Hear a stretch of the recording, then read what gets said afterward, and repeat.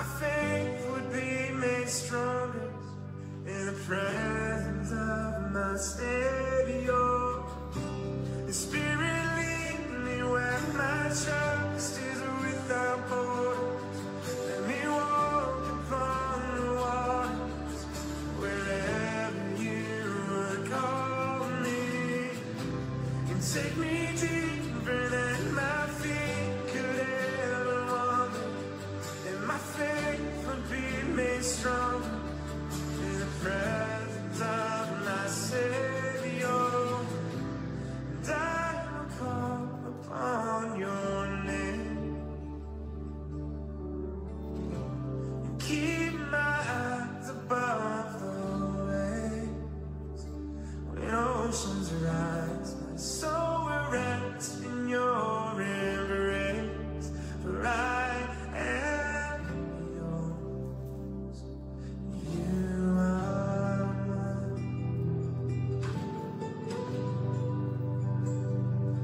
You are mine.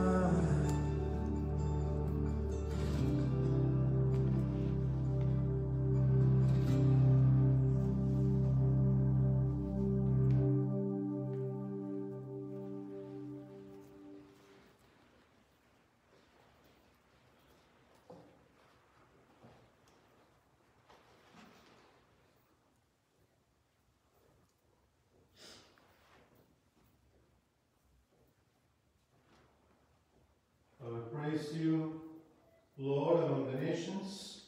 I will tell of your name to my King. Hallelujah. In the name of the Father, and of the Son, and of the Holy Spirit. Amen. The Lord be with you. And with your spirit. St. Paul tells us today that we live and move and have our being in God. And it's asked the Lord to touch our hearts, to cleanse us, so that we experience God's presence within our hearts and experience it all through the way.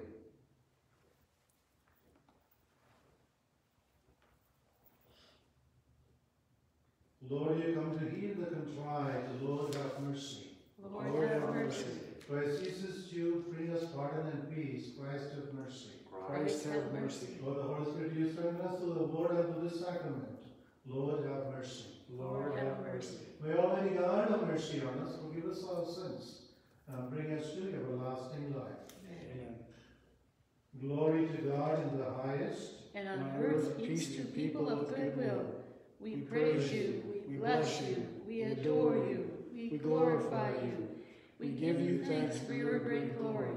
Lord God, heavenly King, O God, almighty Father, Lord Jesus Christ, only begotten Son, Lord God, Lamb of God, Son of the Father, you take away the sins of the world, have mercy on us. You take away the sins of the world, receive our prayer. You are seated at the right hand of the Father, have mercy on us. For you alone are the Holy One, you alone are the Lord, you alone are the Most High, Jesus Christ, with the Holy Spirit, in the glory of God the Father. Amen. Let us pray. Grant, we pray, O Lord, that as we celebrate in mystery the solemnities of your Son's resurrection, so too we may be worthy to rejoice at his coming with all the saints. Through our Lord Jesus Christ, your Son, who lives and reigns with you, in the unity of the Holy Spirit, one God, forever and ever. Amen.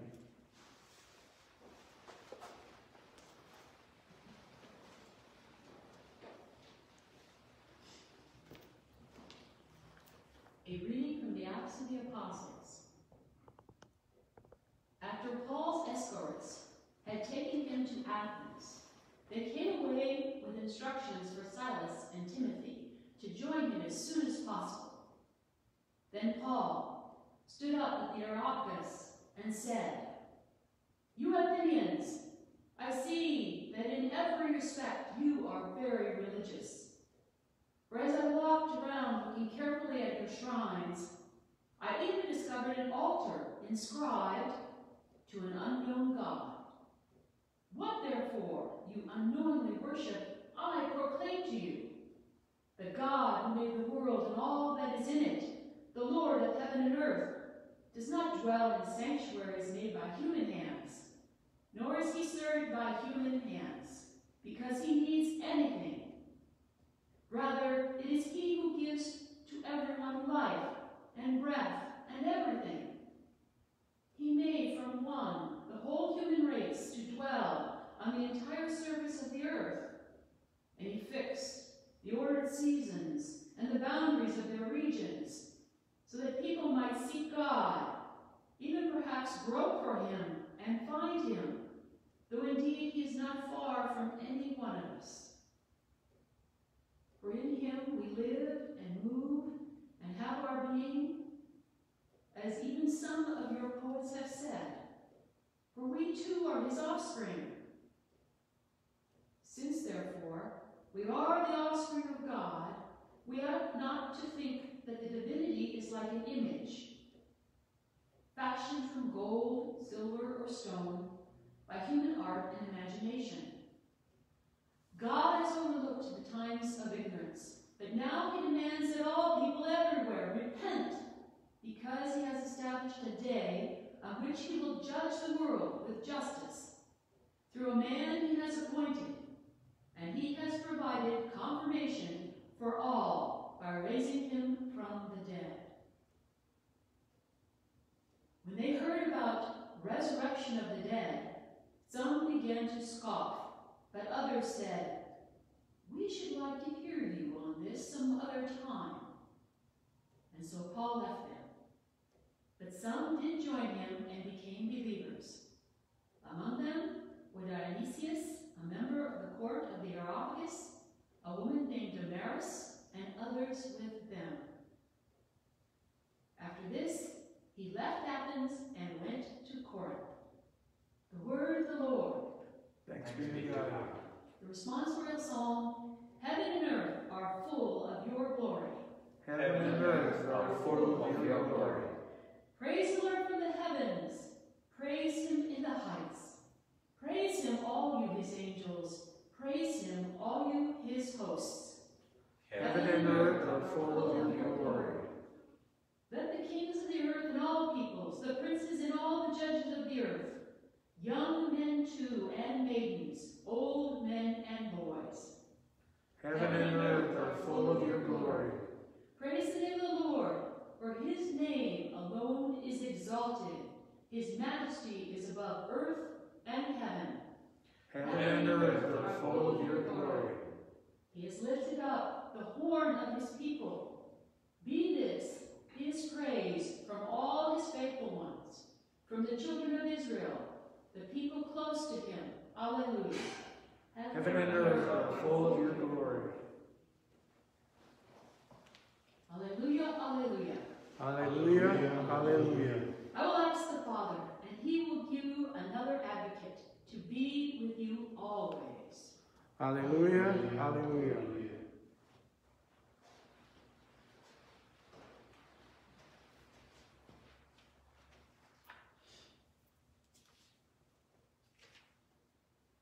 The Lord be with you. And with your spirit. A reading from the Holy Gospel according to John.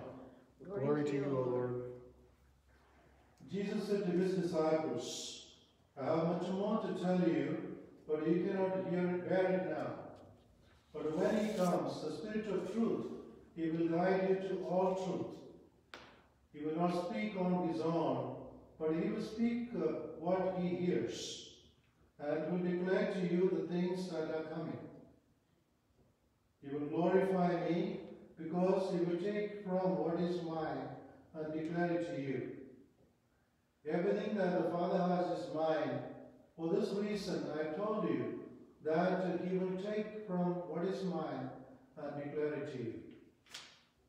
The Gospel of the Lord. Praise to you, Lord Jesus Christ.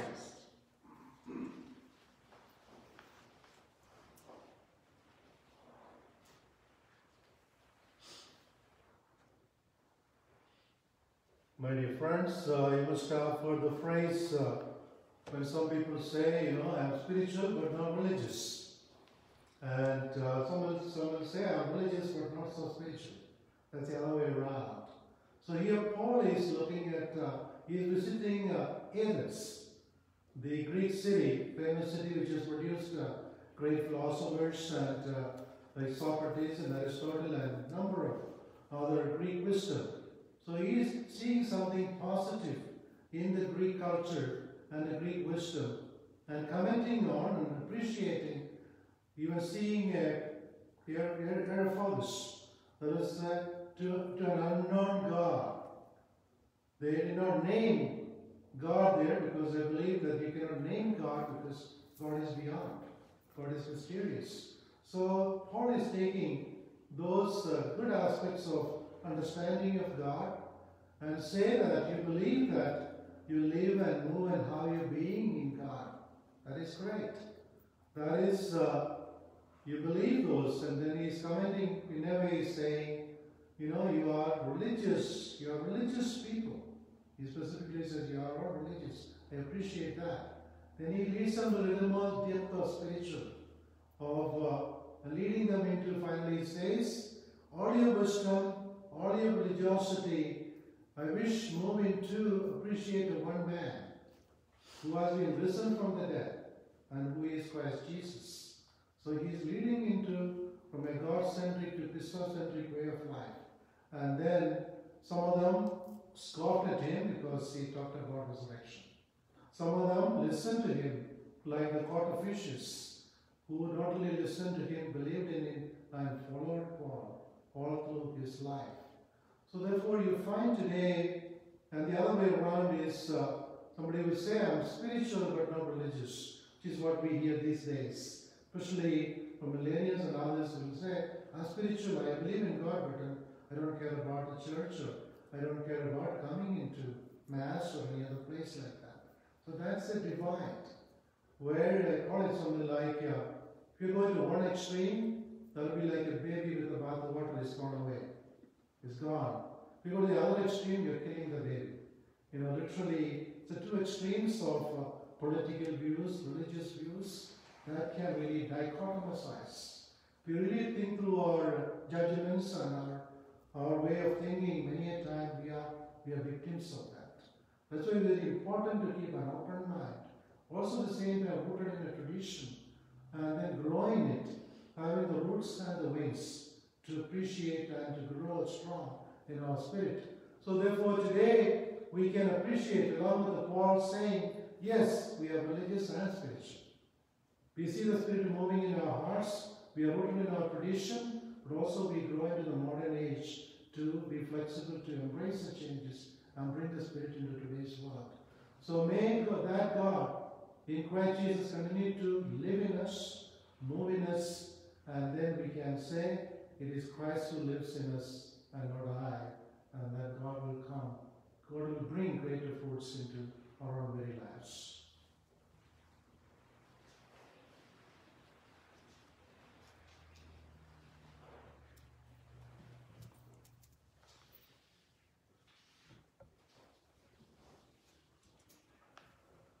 Let's offer our intentions for this Mass. We remember Dave Flores, that the Lord may continue to bring peace to Dave's heart and his soul. We also remember all those who suffer sickness because of the COVID-19, our families who are affected, and also people who have experienced death because of the pandemic. Let's also remember Carol Salvo, who just passed away yesterday, one of our charter members of our parish. Remember him, and his funeral will be on Saturday at 10 o'clock. Remember the whole family of 9 children and all their families. So remember the frontline workers, the nurses, doctors, who are always in the front line risking their own lives.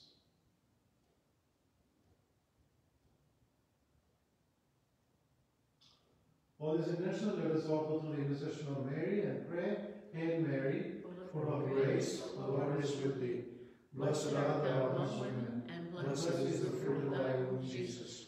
Holy Mary, Mother of God, pray for us sinners, now and at the hour of our death. Amen.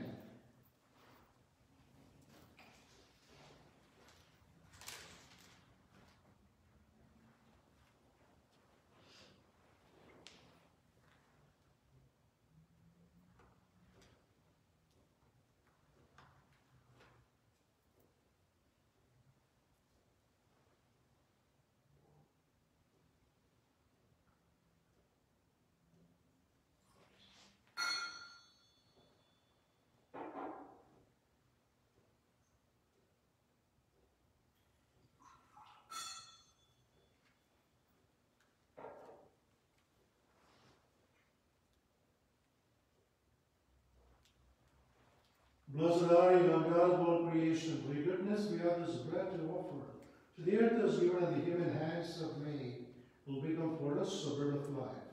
Blessed be God forever.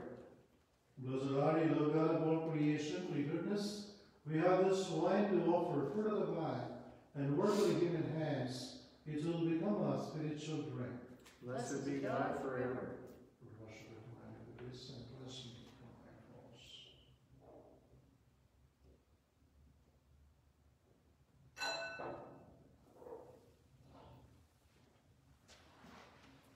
Pray, my dear brothers and sisters, that my sacrifice and yours will be acceptable to Lord, your mighty Father. May the Lord accept the sacrifice at your hands, for the praise and glory of his name, for our good and good of all his holy church. O God, who by the wonderful exchange effected in this sacrifice, have made us partakers of one supreme Godhead, grant, we pray, that as we have come to know your truth, we may make it ours by a worthy way of life. Through Christ our Lord. Amen. The Lord be with you. And with your spirit, Lift up your hearts. we lift them up to the Lord. Let's give thanks to the Lord our God. It is right and just. It is truly right and just our duty and our salvation at all times to acclaim you, O Lord, but in this time above all to praise thee and to more gloriously, and Christ our Passover has been sacrificed. By the oblation of his body, he brought the sacrifices of old to fulfillment in the reality of the cross. By commending himself to you for our salvation, showed himself the priest's altar and the lamb of sacrifice. Therefore, overcome with the paschal joy, every land, every people exalts in your praise. Even the heavenly powers with the angelic host sing together the unending hymn of your glory as they acclaim. Holy, holy, holy, Lord God of hosts, heaven and earth are full of your glory. Hosanna in the highest. Blessed is he who comes in the name of the Lord. Hosanna in the highest.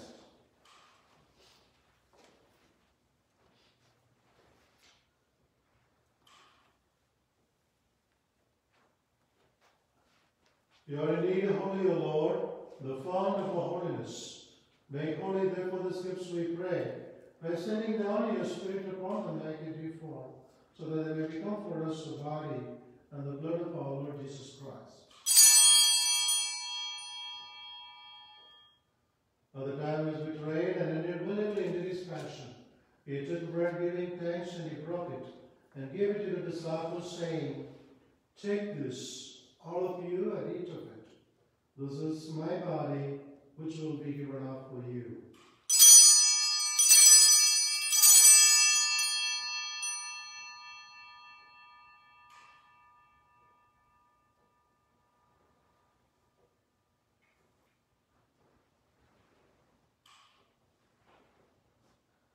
In a similar way, when supper was ended, he took the chalice, and once more giving thanks, he gave it to the disciples, saying, Take this, all of you, and drink from it.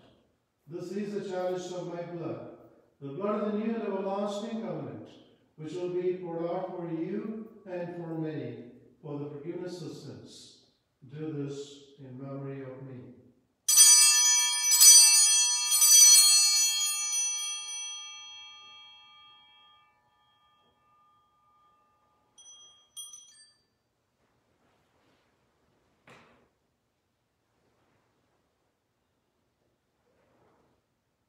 The mystery of faith, we proclaim your death, O Lord, and profess your resurrection until you come again.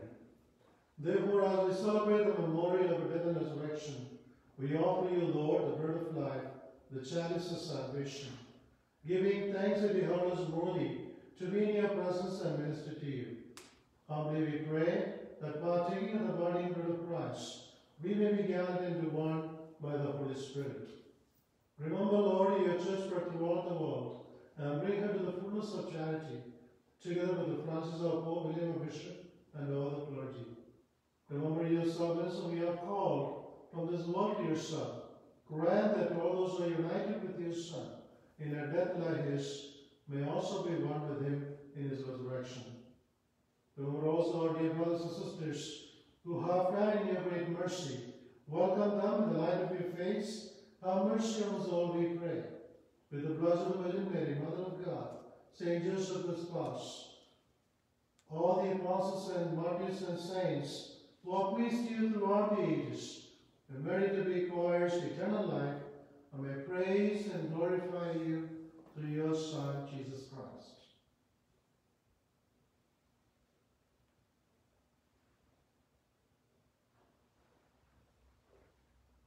Through him, with him, and in him, O God, Almighty Father, in the unity of the Holy Spirit, all glory and honor is yours forever and ever. Amen. By the Savior's command and formed by divine teaching, we invoke our Heavenly Father. Our Father, who who art art in in heaven, heaven, hallowed hallowed be thy name. Thy kingdom come, thy will be done, on earth as it is in heaven. Give us this day our daily bread, and forgive us our trespasses, as we forgive those who trespass against us. And lead us not into temptation, but deliver us from evil. Deliver us, Lord, from every evil, and grant us peace in our day. In your mercy, keep us free from sins, and protect us from all distress, as you await the blessed hope and the coming of our Savior Jesus Christ.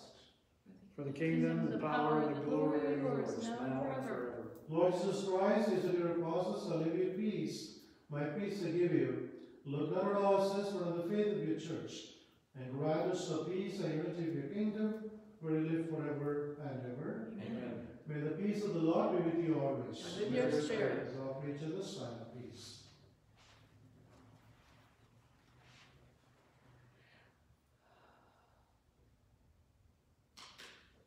Lamb of God, You take away the sins of the world. Have mercy on us. Lamb of God, you take away the sins of the world. Have mercy on us. Lamb of God, you take away the sins of the world. Grant us peace.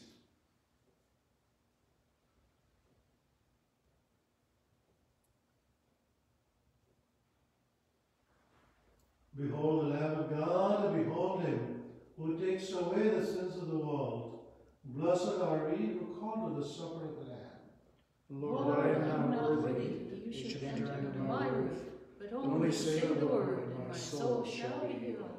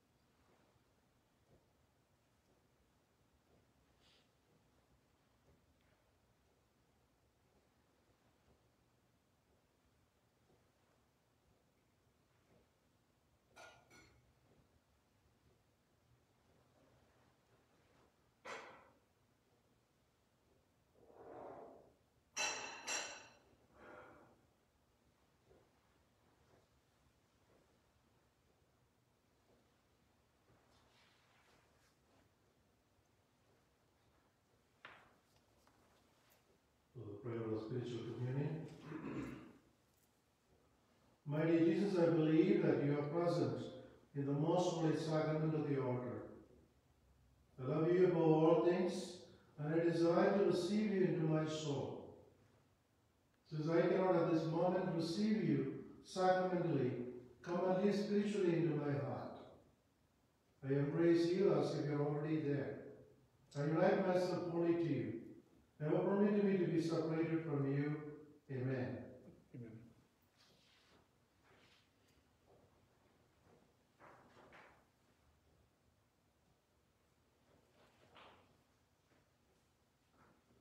I have chosen you from the world, says the Lord, and have appointed you to go out and bear fruit, fruit that will last. Hallelujah. Let us pray. Graciously be present to your people, we pray, O Lord, and lead those you have imbued with the heavenly mysteries to pass from the former ways to the newness of life.